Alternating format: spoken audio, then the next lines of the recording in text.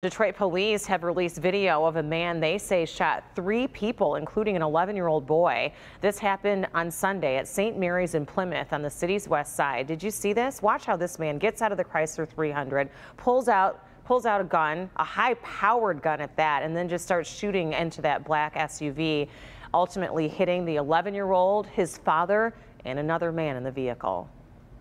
You saw that person had no regards for human life. You also saw that he could not even handle that type of gun that he was shooting with. It's just horrific to watch the video.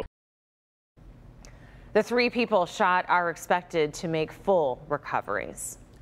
Over to Brighton now, where we expect more information about a deadly shooting there. This morning, an 18-year-old is waking up behind bars after allegedly killing his father.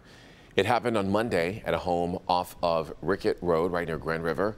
And police say the son shot and killed his father, who was a Canton Township police officer.